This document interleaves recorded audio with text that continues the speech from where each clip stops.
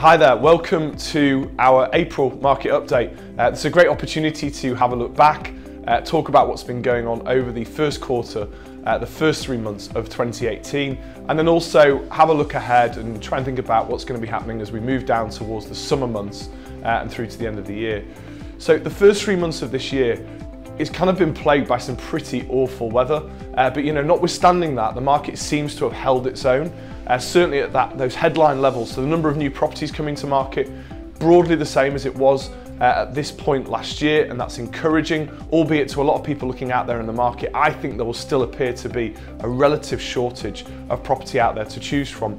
In terms of the number of property sales agreed, we were a little bit less than we were at this point of last year, about 2% down. That may be down to the weather. That may also be down to the fact that people seem to be pushing their prices just that little bit further, and buyers are just taking that moment to say, is that the sort of property I want to buy? Is that the type of price I want to purchase at? Maybe a bit more thought coming into things.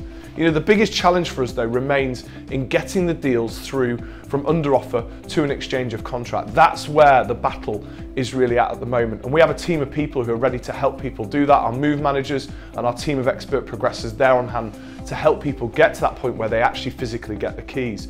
Overall, number of buyers that we're putting onto the books is up. The number of first-time buyers that we're registering, 15% up on where we were at this point last year. And all of that adds up to some good movement in prices. The average house price across Manning Stainton, 5.4% higher than it was at this point last year, particularly across those first and second-time buyer parts of the market. Those really nice houses close to good local schools and amenities, that's where it's at. And Rightmove confirms a similar thing, a 1.5% increase in the average price of property coming to market in just 1 month, so just over the last month.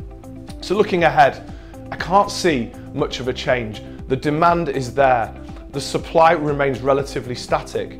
And so as long as that continues, things will keep going as they are. Perhaps our auction that happened at Ellen Road is no greater sign of this. 100% success at our auction at Ellen Road for all the properties sold by our Leeds office. That's almost unheard of and a great sign of how busy things are in the market.